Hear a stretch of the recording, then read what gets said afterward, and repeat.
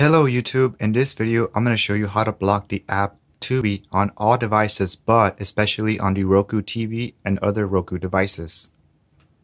So if you go to the channel, the app will open up and display all their movies and TV shows. And now there's different reasons why someone might want to block Tubi. Maybe you spend too much time on it, maybe you don't like the programming and you don't think it's safe for everyone, or maybe there's another reason, maybe you just don't want it. So in this video I'm going to show you how to do that, how to block Tubi.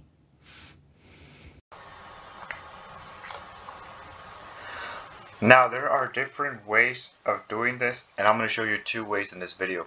One way will be by blocking specific domain names on the router, and the second way will also be by blocking specific domain names, but this time it'll be by using OpenDNS. So let's see the first way, the router way. First you have to log into your router IP address, and usually there's only two. It's either this one or that one. I know mine is the first one, so I'm going to click on it. It's going to take me to my router login. I just have to type in my password for TP-Link. I log in and I'm going to click on Advanced, and I'm going to go to Parental Controls, and I'm going to add a profile. So we can give it a name. Let's give it a name, Block Tubi. And we're going to add a device. I'm just going to add one device, my Roku streaming stick for my TV, just to show you how it works and what it does. So once I have added my Roku device, I click Next. On Filter Rule, you click on Blacklist, and on Blacklist you're going to input these URLs or domain names, and this is what's going to block the whole Tubi app, and it's going to make it not work anymore. The first website or domain is pretty simple. It's tubitv.com. The second one is google.tubi.video.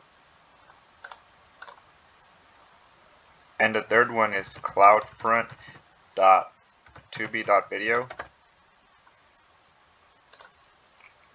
You're going to hit on Next.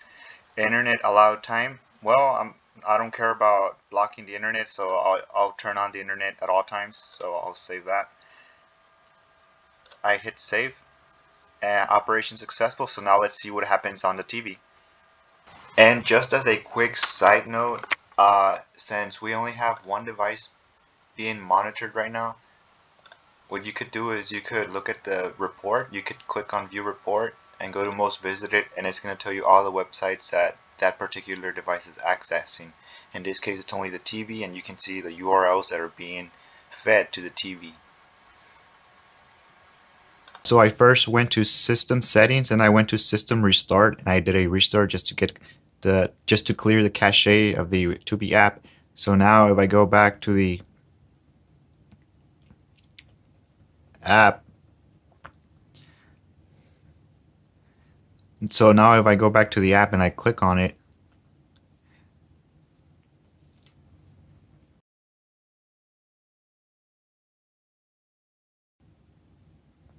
it's going to load, and we're going to see that there's going to be a difference now because I blocked it on my router.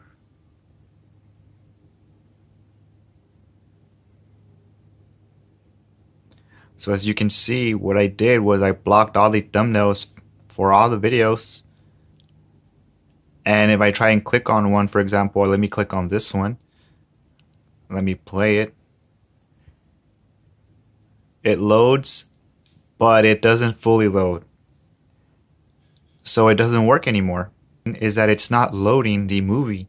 So let's try a different one. Maybe it's just one movie. I'm just gonna pick one at random. Intensive care.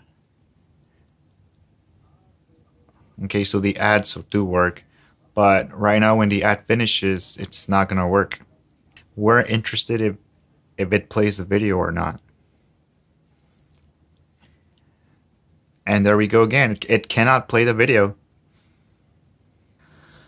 So as you can see, by adding the URLs that I added to the blacklist, now the Tubi app doesn't work and it's half frozen. So you can try this with more videos. Maybe it's just a few that aren't working, but if I just click one at random,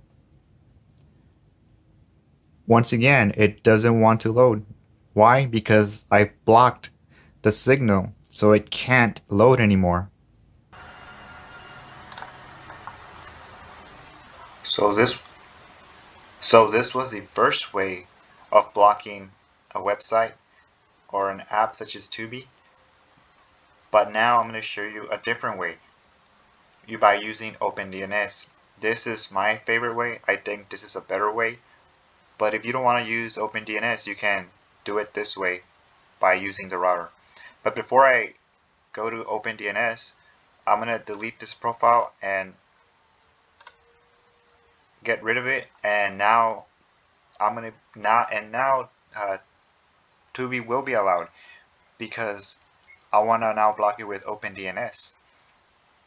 So let's go to OpenDNS and see how that works.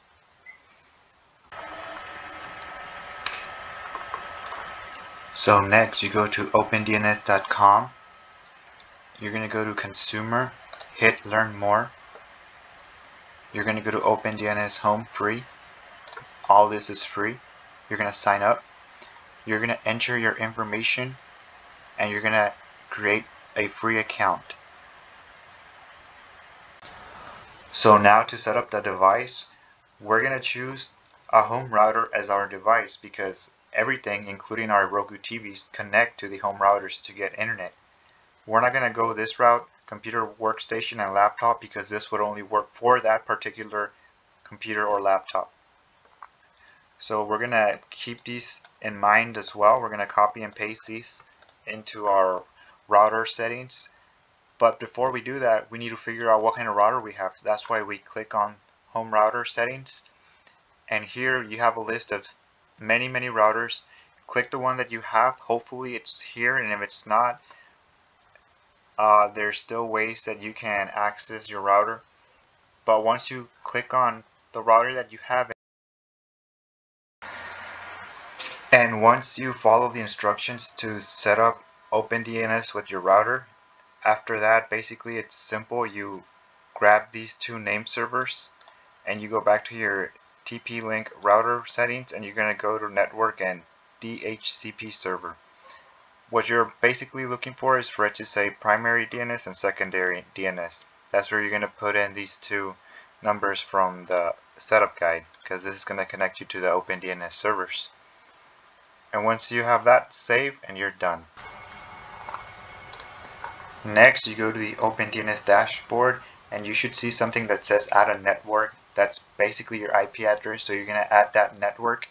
I already added mine, so I don't have to add it again, but once you do, you give it a name and you add it. And now all your devices will be on this network. What OpenDNS allows you to do is configure that network, and it helps you to block certain things that you don't want others to look at. You can block entire categories like adware, alcohol, dating, drugs, nudity, and so forth. And you can also customize your own, and that's what we're going to do. And just like earlier, like we did with the router, we are also going to add these three domain names here on this box, and they were tubitv.com, google.tubi.video, and cloudfront.tubi.video. And once you add these three, it's going to take about 3 minutes for these settings to take place. And once you do that, it's going to work. So back on the TV, make sure you uninstall the app first, then restart your device. That way it'll clear the memory that it has of it. And then add the channel again to install the app again. And once it installs, you go to the channel. Now let's see what happens when we are on OpenDNS.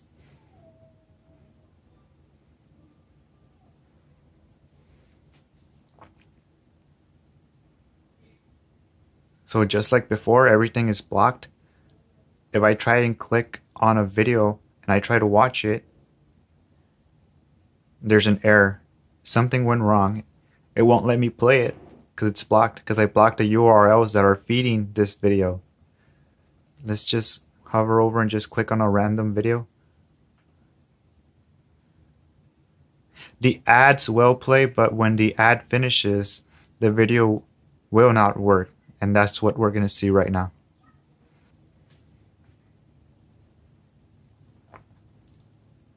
So there you go, the video is trying to load, but it can't because it's blocked. And the good thing about OpenDNS is that it doesn't just do it for one device or two, it does it for all the devices on the network that are connected to the Wi-Fi router or the Wi-Fi network that you have.